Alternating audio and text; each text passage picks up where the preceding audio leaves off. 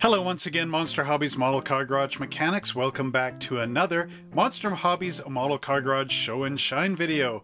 Today we're going to be taking a look at my dad's 1933 Chrysler Imperial Phaeton.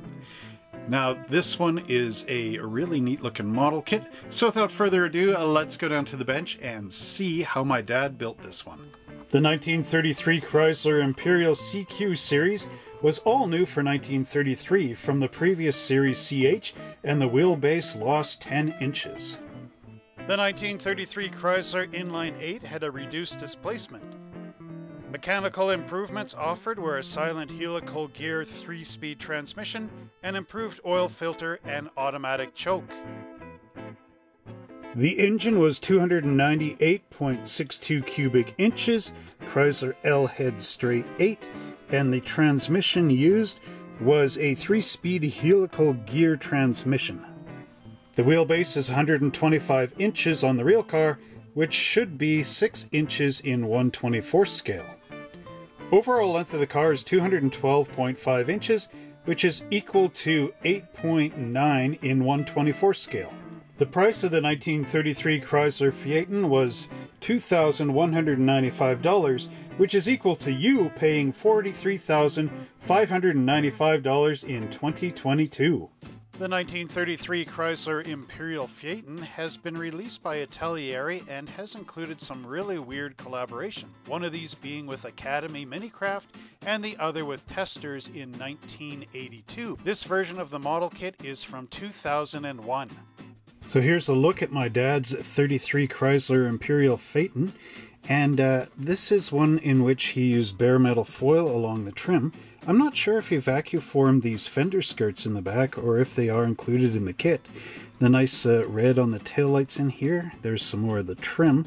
This is one of my dad's later builds in his life, and there are a few little interesting specs and whatever in here that are in the paint that he might not have done earlier in his life, but at any rate, he still did a wonderful job painting in the brown stripes and the red up along the side.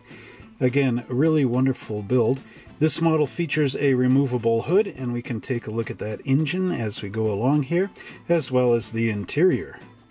Here's the engine from the passenger side of our car, and it looks like my dad added in a whole bunch of the fuel lines and wiring in here that make the model look really, really great.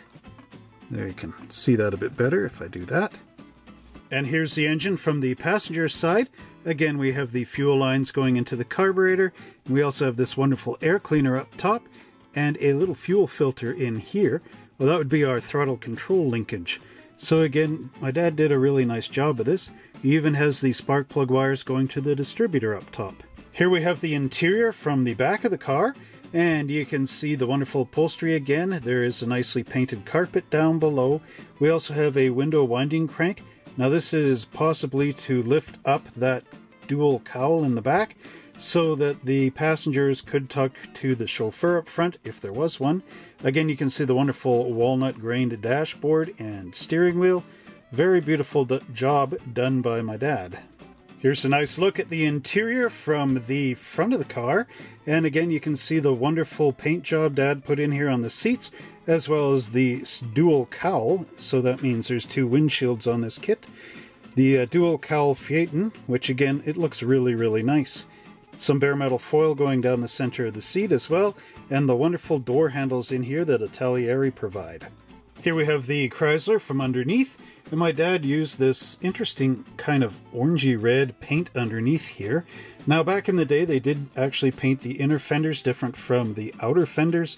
Again, you can see the rear differential in here, our big motor, and the transmission, the front steering assembly and front axle. These wheels do not actually steer like the Johan ones, they are basically set straight ahead.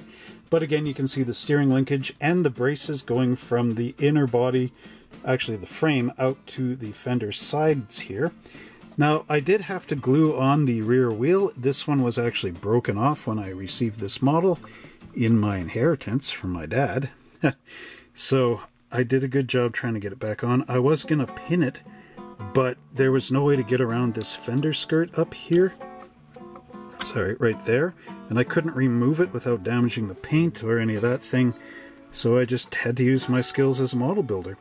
You can see that Dad added in a wire here for the fuel line. So again, one of his more proud, basically late in his life type models. Again, very beautiful job done by my dad. Well, I hope you enjoyed this look at my dad's 1933 Chrysler Phaeton model kit by Italeri. Now, one thing I want to do is I want to make a museum dedicated to both my dad's models and my models. I think I might call it the Monster Hobbies Model Car Museum, but I'm not too sure on the name yet. This is a future project that I want to plan out, and if you want to help me with this financially, just click that join button down below or go to our homepage and check it out. You could also do this on our Patreon account, which the link will be in the description down below.